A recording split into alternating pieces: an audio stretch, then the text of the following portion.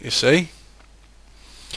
Now you're getting shadows casted everywhere. I'm sorry, I'll rephrase that. We're getting light showing everywhere, and like I say, that's what that's used for.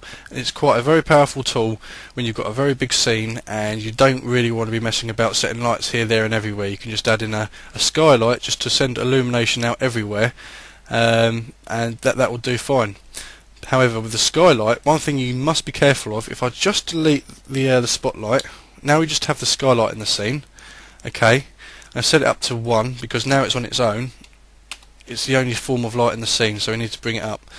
Is if you're using the cast shadows, now you have to be very careful when you're selecting this option with the skylight, because the skylight, believe it or not, creates the most realistic shadows out of all the lights in Max. However, it will take a long time to render a scene. Okay, now my rays per sample are set to 20. This is the default.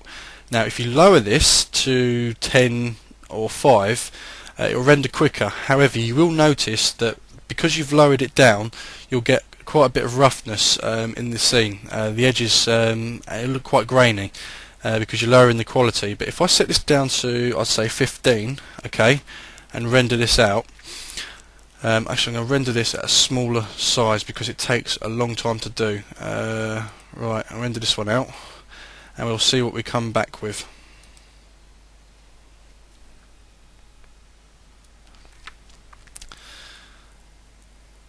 And there we have it.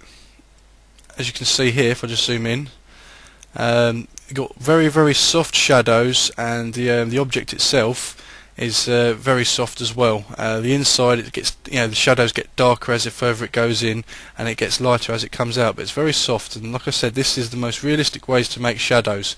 But obviously, if you have a lot in your scene and you're using high resolutions, it will take a long time to render each frame.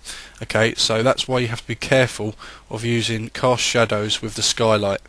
I mean, as I said, the reward is good if you want realistic shadows, but the price is slower rendering. Okay, so right, if I just delete the skylight, okay, and the next light we're going to be working with is the target direct. Okay, let's drag that one in. Target direct is has the same options that we had before.